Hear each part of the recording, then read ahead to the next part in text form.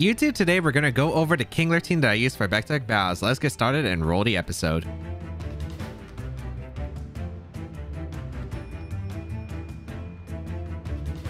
So why Kingler? Kingler is an interesting Pokemon, especially with its Gmax form. Basically a form of a speed control in the fact of a really strong move, especially with good coverage with the water typing.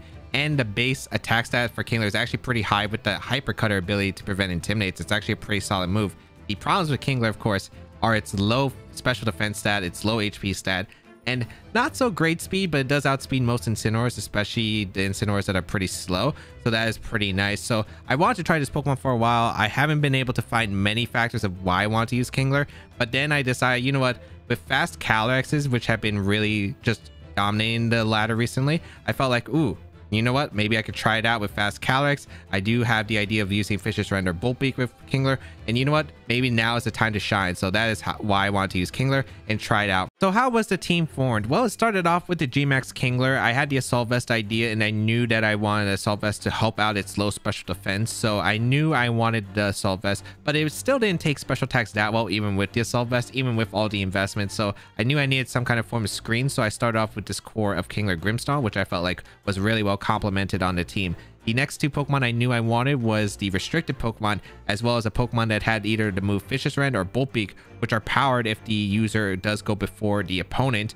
And I felt like that was really important to me. So I knew I wanted either form of Dracovish, Dracozolt, or Arctozolt and the Arctovish. I knew I wanted one of those Pokemon. So I decided I would decide on the restricted first in order to see what I had as my options afterward. I decided to go with Calyrex-Ice Rider because I've been inspired by Ice Rider Calyrex because of the fast Calyrexes that I've been running around recently. And I felt like, okay, you know what, this could really catch opponents off guard. I think it makes a lot of sense too.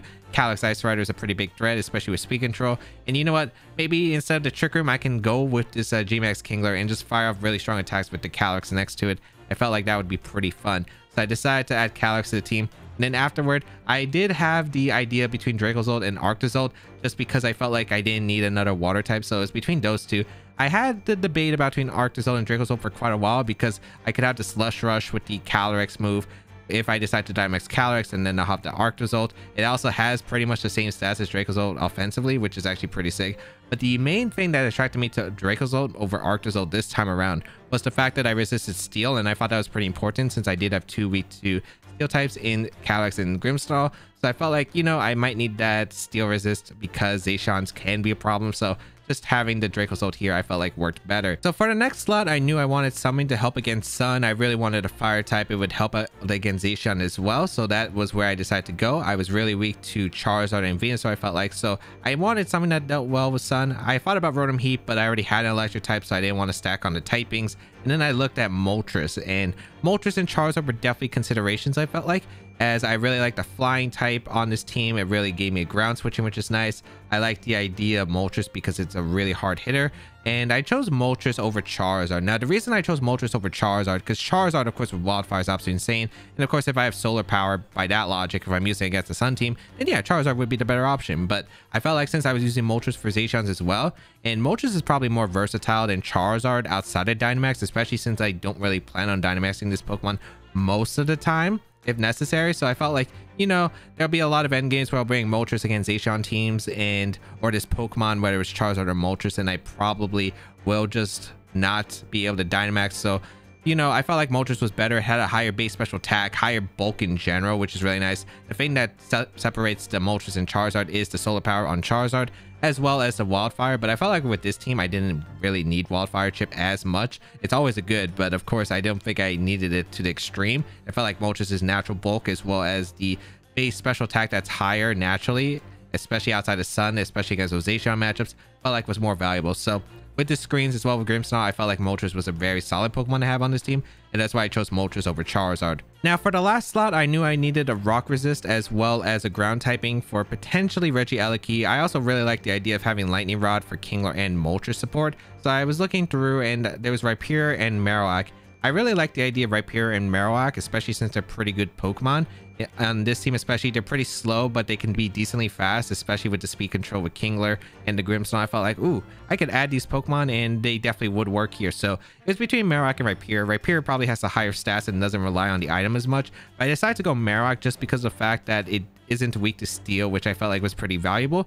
So I ended up adding Marowak as the last Pokemon to the team, and that was how the 6 was formed. All right, let's go over the items, the movesets, and the EV spreads of the team. We have a Solvest Kingler up first with the Hyper Cutter ability with Liquidation, Rock Slide, High Horsepower, and Knockoff. So Gmax Kingler is a Pokemon always interesting to me, and I never really found a great use for it other than, of course, with the Beak and Fishious Wrens, but I felt like just having that alone wasn't really that great of an idea.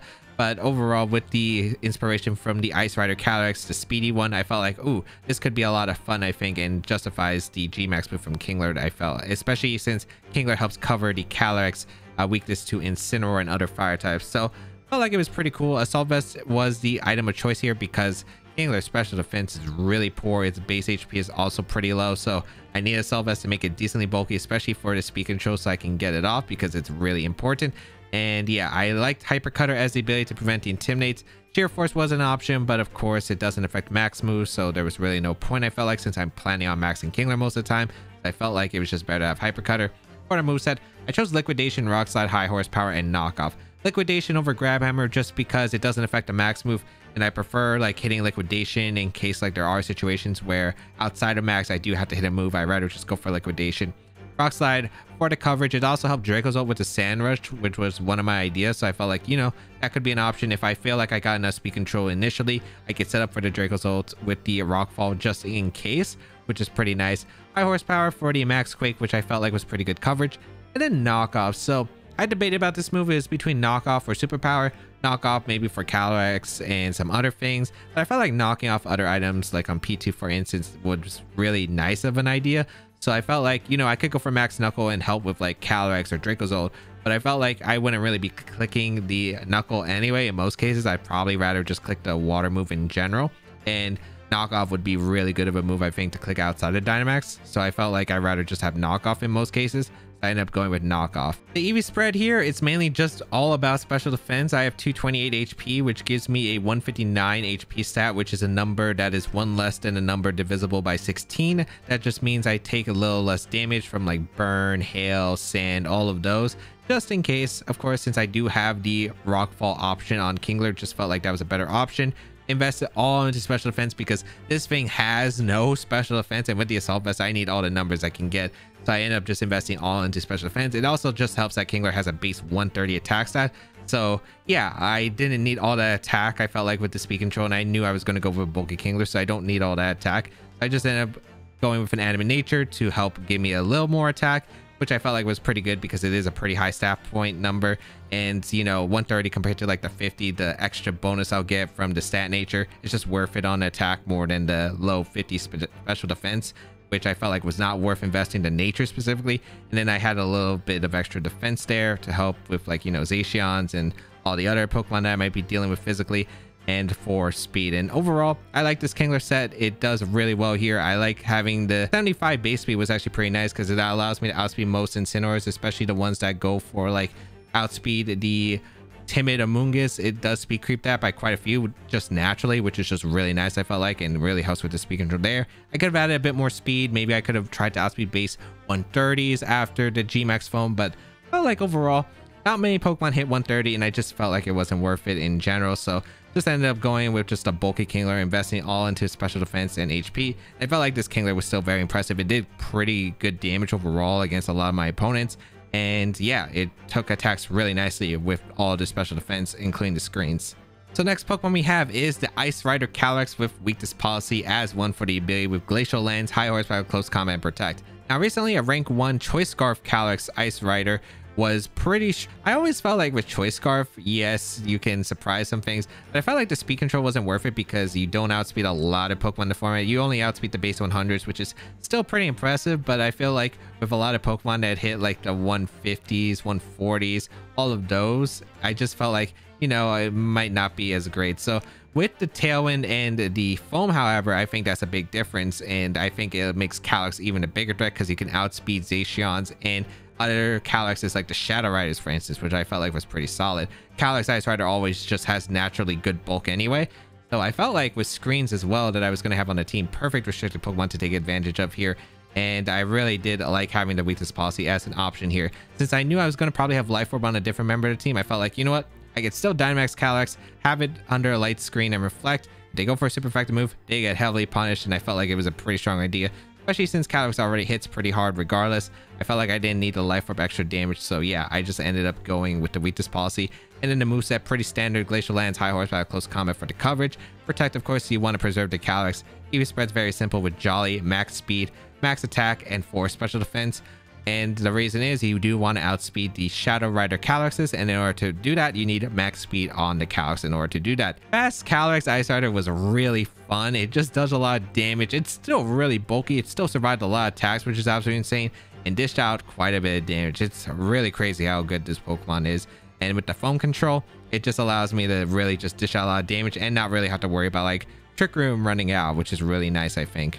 So next we have Light Clay Grimmsnarl with the Prankster ability with Spear Break, Scary Face, Light Screen, Reflect. I really like the screen's Grimmsnarl, and I think it really goes well with the Kingler. I knew I wanted some kind of screen user, and I like having the Light Clay for the longevity of the screens, which I think is pretty important for some certain setups. I really just like having that option. Grimmsnarl I think was fantastic. Overall, I felt like it was pretty good with Kingler, and Sam the screens I felt like was really nice. So just going with the Grimmsnarl, pretty standard, Scary Face, Spirit Break, Light Screen, Reflect. I knew I was going to have both screens to help with the Kingler, make it bulky, be able to survive attacks. It also helps out my other Pokemon as well. I like Spirit Break for the coverage, and of course the lowering special attack, which is useful for Kingler. Good coverage overall. And then last move, I considered a few things. I considered Sucker Punch originally because I was going to have it with Calyrex for the weakness policy option if I did consider it. It also helped out against maybe the surprise of the Calyrex Shadow Riders, but I felt like overall I'd rather have Scary Face on the team because like if Kingler goes down or in games I just don't bring Kingler, I feel like I still want some form of speed control, and I didn't want to run a trick set, so it's between Scary Face and Thunder Wave, and I felt like, you know, I think Scary Face is just more worth it. I don't lose any speed advantage. I think the only Pokemon it might be worth it for is like Dragapult. If I like T-Wave a Dragapult and then knock it out with Calyrex, that can be another option. I just didn't want to miss with Scary Face, and I wanted to like Scary Face maybe like stuff like Regieleki with my Moltres or my Dracozolt, which I felt like could be pretty nice. I did have Lightning Rod Marowak that would redirect the T-Wave, so I felt like that wasn't the greatest idea. So I felt like Scary Face was the most consistent. And the EV spread, I've talked about this Grimmsnarl set before. It is based off my Series 9 Players Cup team, but a little bit different. I have a lot more speed than usual because I do want to outspeed Teambuilding Speed Amoonguss and speed creep like those Incineroars, which is nice. I just think it's really nice just to face against the Grimmsnarl Mirror, which is pretty important for Spirit Break. Having the faster Spirit Break is really important in those, I feel like. And just I feel like with the screens, you don't really need exact calcs. I don't have Intimidate on the team either, so I feel like just the screens will just allow me to live most attacks. And usually if I go down, I'll go down anyway. It doesn't really make too much of a difference. Like I'm not living Behemoth Blade, even Reflect Up. It just isn't going to change anything unless I had Intimidate. But since I don't have Intimidate, I feel like the numbers don't change anyway. I've been very comfortable with this Grimmsnarl set. It just lives attacks anyway. Not anything specific. It just lives attacks with the screens, which is just good enough to set up more screens potentially, or set up speed control, which is just really nice, I feel like, with the Grimmsnarl set. And yeah, it's just really comfortable for me. It just speed creeps Timid Amoonguss, which is really nice. Outspeeds most other Grimmsnarl, so you can go for the Spirit Break Wars, and just lives attacks so it can set up more screens or like slow down your opponent with Scary Face. Next, we have Dracozolt with the Magnet with Sandrush for the ability with Bolt Beak, Dragon Claw, Substitute Protect. I considered Dracozolt, and then I had Arctozolt as well. I felt like the Steel typing was the big one that affected me. Being resistant to Steel, I felt like was pretty important. And I felt like, yeah, Dracozolt can accomplish that. It also really helps that I outspeed, I think, the potential Regieleki, which I felt like was pretty nice. So, you know, I ended up just going with Dracozolt, and I feel like with most times I'll probably be Dynamaxing Kingler, going for the Rock Vault and Dynamaxing the Calyrex. But if I do Dynamax Calyrex, I'm not sure if I'm going to bring Arctozolt in the back in the cases, but definitely a potential possibility. I do like having a Magnet on Dracozolt. I had Life Orb originally, but I did end up choosing to have the Magnet because I would only click Bolt Beak really on the Dracozolt, so I felt like it really wasn't that worth it. And then I looked at calcs on Moltres, which I'll get into later. But yeah, Magnet I felt like was a pretty good item, powering up the Bolt Beak, which is the move I usually click. Sandrush, of course, for the Kingler speed boost with the Rock Fall, which is just really nice, and I don't have to rely on Hustle, of course. Bolt Beak for the power, Dragon Claw for coverage against other dragons like Eternatus, Dragapult, Palkia, etc. substitute is just really nice here because if they play passive against the Dracozolt and I'm able to get a free sub up, it's really threatening with the Bolt Beaks. Afterward, it's pretty strong. And then protect to preserve the Dracozolt. The EV spread is just very simple: max speed, max attack, and 4 special defense. This allows me to outspeed Regielekes with the Sand Rush or the speed control from Kingler or Grimmsnarl, which is really nice, and that is all I really need. I just need the power, I need the speed, and then the remaining into special defense. Next Pokemon we have is a Life Orb Moltres with Flame Body for the ability with Heat Wave, Air Slash, Ancient Power, and Protect. Now, Moltres is interesting. As I said before, I don't think I needed Wildfire, and Moltres was just a generally better Pokemon than Charizard in most cases. The only thing difference is the speed. That could hinder it because Charizard does have a base 100 speed, but I felt like, you know, that's acceptable for the extra bulk I'll be getting, the extra special attack that I'll have on the Moltres. I just feel like those stat points were way worth it to me. So Life Orb on the Moltres. I had goggles originally for the Venusaurs for the sleep powder, but when I looked at the calcs from Dynamax Moltres, the fact that you can OHKO a Dynamax Venusaur with max flare or max airstream right off the bat is just absolutely insane to me, and I felt, that could be like a pretty good reason why I could run Moltres. So yeah, with the Life Orb on the Moltres, I just felt like the power is really nice. It also helps out with the max rock falls against Charizard, which I felt like was really nice. I like having the extra bulk with the light screen on the Grimmsnarl to maybe like take on the Charizards. I'll still be taking quite a bit of damage, but overall I should be taking it okay.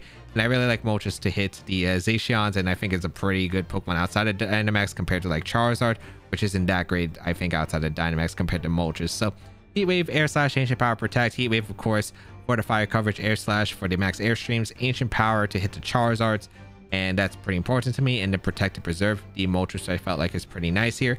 The EV spread is pretty simple. It does allow me to outspeed Regielekes with the speed control from Kingler or the Grimmsnarl, which I felt like is really nice. I'm 1 point above that just because I do want to have a faster Moltres than Dracozolt, because if I'm like Dracozolt next to Moltres, I'd rather go for the Airstream first and then the Bolt Beak, which I felt like was pretty important. And I just felt like it was something that I can invest in and no problem. It didn't really change too much with how I want to invest, because I don't think I need to go with the max speed modest. So I felt like just good enough to outspeed my own Dracozolts and outspeed the Regielekes, which was good enough. Have the max special attack for, again, the max flare and the max airstream calcs on the non-bulky Venusaurs, which could be nice, or between max flare and the sun and light screen could make a big difference. So I really like that, and then just the rest into the extra defenses. I think Moltres is actually a pretty underrated Pokemon for non-sun teams because it's actually a pretty good Pokemon, I think, against like Zacians and some other stuff like Sun, as I mentioned before. I think it's actually a really cool Pokemon, and I really did enjoy using Moltres when I was testing it. Last Pokemon, we got the Fit Club Marowak with Lightning Rod, Boomerang, Rock Tomb, Swords Dance, Protect. Now Marowak was here because I wanted the ground typing, which was nice, a rock resist, as well as immunity to Regieleki, while providing Lightning Rod support from my other Pokemon, which was really nice. Fit Club as the item of choice for Marowak just makes it way more powerful, the best item on Marowak. Boomerang, I felt like it was pretty nice to have Boomerang for the Zacians because you can hit a substitute on Zacian and then hit it with another Boomerang, which is really nice. Even though it does have the chance to miss, I think it's okay. And then the rest of the moves, I just didn't know what I wanted on Marowak. I considered a bunch of different move sets. I had like the substitute set at one point. I went with Rock Tomb and Sword Stance because I felt like, you know, I might want a Sword Stance, maybe punishes some intimidating Incineroars that are like playing really passive. I felt like maybe just get the boost on Marowak is good enough. I don't really know what the best set on Marowak is. This Pokemon I did bring a few times, but it was mainly for Lightning Rod or just clicking Boomerang.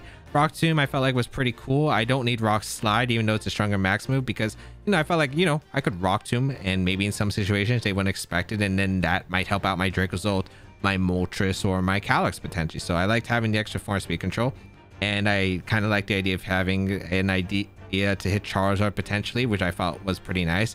And then Sword Stance, just because I felt like, you know, if I can get Sword Stance up maybe next to the Grimmsnarl screens, and it would be really threatening, I felt like. So that was definitely a potential option. And then Protect to preserve the Marowak. So for the EV spread, I ended up going with an Adamant Nature over Jolly Nature. I didn't outspeed Jolly Zacians or the Shadow Rider Calyxes, and I didn't feel like it was worth outspeeding max speed Adamant Zacian. So I ended up going with an Adamant Nature on the Marowak. I ended up going with 1 speed point slower than my Kingler. I felt like that was a pretty comfortable number, and I felt like it was okay with. I wanted some bulk on this Marowak because I knew it was going to be a switch in most cases for the Lightning Rod, so I felt like having bulk was pretty important. I ended up going with an HP stat that allows me to hit 159 It's just a number that is 1 minus a number divisible by 16, as mentioned before, for potentially hail if I set up with my Calyrex, for instance. Then I ended up having 76 in attack with an Adamant Nature. That gives me a +1 stat point in the attack stat. And then just having the remaining into defense and special defense. I didn't really bring Marowak too much, but it was pretty useful for the lightning rod when it did matter. So I felt like it was still a pretty good Pokemon to have. I like that it fulfilled the roles that I needed to do. Even though I didn't bring it that much, I felt like it was pretty much okay on the team. Not sure if it could be replaced though. I do think they're probably better mons, but I do really like the lightning rod to help out against Regielekis, which could be a little bit of a pain. And it's pretty good against some Pokemon as well, and they might not expect Marowak to be decently fast and can, you know, surprise a knockout, for instance, which is pretty good. So how to use the team and what are the common leads with the team? Well, I'd say the most common thing you're going to do with this team is usually getting up screens with Grimmsnarl and getting speed control up with either Grimmsnarl or the Kingler. The screens are really good with Grimmsnarl, making the Kingler and the rest of the team pretty bulky because they have good natural bulk. And then Calyrex, of course, with the weakness policy, is an option that can go for Dynamax, or outside of Dynamax is still pretty strong. But usually you'll be ending up Dynamax. I would say either Calyrex, Kingler, and sometimes Moltres, depending on the occasion. I think those are your best Dynamax Pokemon in general. And you go for the speed control with either the Kingler and the Grimmsnarl, sub screens, and dish out a lot of damage and try to overwhelm your opponent using the speed control and the really heavy hits that you can throw off. The common leads, I would say Grimmsnarl is definitely one of them. I'd say Grimmsnarl with the screens is just really solid with no matter what Pokemon you decide to lead up with. You could lead Grimmsnarl plus Calyrex, of course, if you want to Dynamax the Calyrex immediately with the weakness policy. It can be really hard for opponents, and the fast Calyrex can catch up opponents off guard and really dish out a lot of damage, and the screens help replace the lost HP that you would normally have on a bulky Calyrex, which is really nice. Kingler, of course, really commonly Grimmsnarl Kingler. It's really great because it gets out the screens and the speed control and just wear down your opponent, and then set up for your back Pokemon like the Calyrex or the Dracozolt, which are really hard hitters, especially when your opponent is slow. Then you have Grimmsnarl, of course, with Moltres, which is pretty solid for the Sun matchup. It's really strong against Zacian teams as well. You can really do a lot of damage with the Moltres, and you could slow down stuff with the Grimmsnarl, which is always appreciated.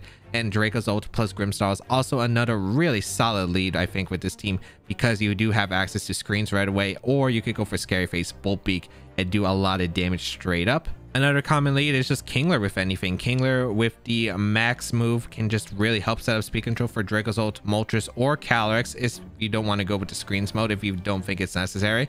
That's definitely a little bit of a case. You can just have speed control for like Bolt Beak from Dracozolt, or Calyrex going for really heavy damage. And then other common leads, of course, Calyrex is just a really strong lead. It can really dish out a lot of damage, and you don't even have to Dynamax it. You could even just lead it as an option, or you could set it up for the late game and just dish out a bunch of damage. The Marowak is not a bad lead with Moltres or the Kingler, of course, because of the lightning rod protecting these Pokemon from powerful electric type moves. Although I usually prefer leading Grimmsnarl over Marowak because I can set up screens usually first and then maybe get Marowak, and of course have that mind game as well, which is really nice. One thing to note about this team, you do want to be careful if you have Marowak and Dracozolt that you are bringing, because you can Bolt Beak into your lightning rod Marowak potentially, and that would not be great. So just watch out for that option. But otherwise, yeah, this team also has very flexible lead options. I mean, Moltres can also lead with quite a bit here and just dish out quite a bit of damage. And of course, Dracozolt isn't a bad lead option because you have Grimmsnarl, the Kingler, and of course the Calyrex, which can just threaten a lot of damage. Is a pretty good offensive mode for slower teams. And that is the show. I hope you all enjoyed the thought process of what went behind the makings of the Kingler team. If you did, please leave a like down below, leave a comment down below. It really does help me out. And if you haven't already for some reason, make sure you check out the episodes that Kingler was featured in. It was a really fun team, and I really did enjoy using Kingler. And try out the rental team. You have 2 weeks to grab it. The code's on your screen right here. But otherwise, there is a paste bin available in the description down below. But otherwise, thank you all for tuning in. Have a great day, people, and until we battle again, I'll catch y'all later.